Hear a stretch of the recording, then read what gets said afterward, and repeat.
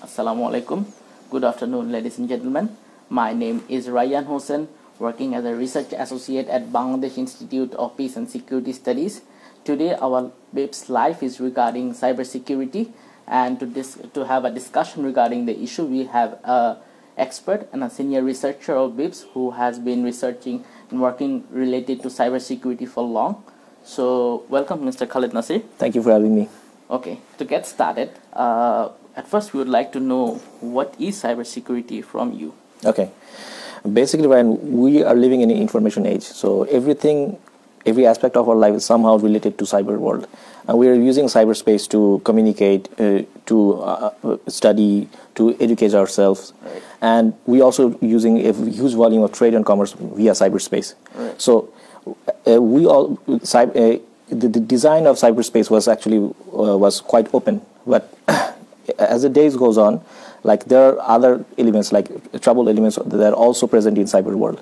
So the people are out there to actually collect our data or put more virus on the network, and these are the risks that we need to understand, and how we are going to take care of the risks and mitigate. This actually falls under the realm of cybersecurity. I see. So, coming to the next question, I would like to ask you is why do we need to know about cybersecurity? Okay, because like I said before, there are so many aspects of our lives that actually intertwine with the cyberspace. For example, when we actually transfer messages, transfer files via email or like through social media, commonly we don't really care about like what we are putting in.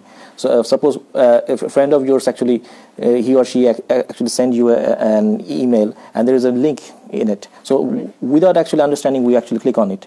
Okay. And sometimes we don't know what is actually happening in the background, so a malicious program can run into the background, and for example, if you're logged into a bank, then the malicious program can actually send some money behalf of you to the bank, and you don't even know about it.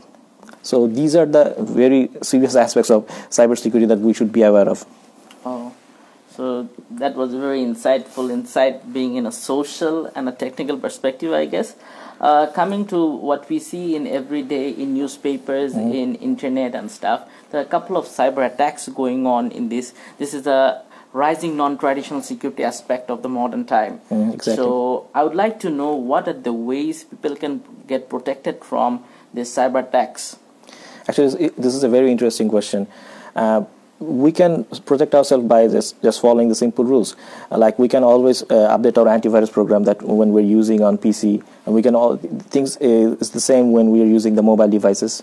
And we can also use a two-way authentication system where we can actually verify our social media accounts as well as email accounts, and we can also subscribe to there are thousands of journals, authentic journals on cybersecurity. So if there is an outbreak like a virus or a malware or a ransomware, you will get the update. So these are some of the ways we can easily be updated, and we can also protect ourselves in the cyberspace.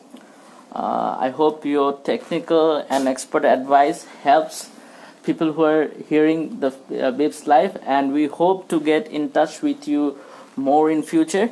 And thank you everyone for listening. I hope you follow BIPSS webpage and our Facebook and social media. Thank you everyone for listening to us. Thank you.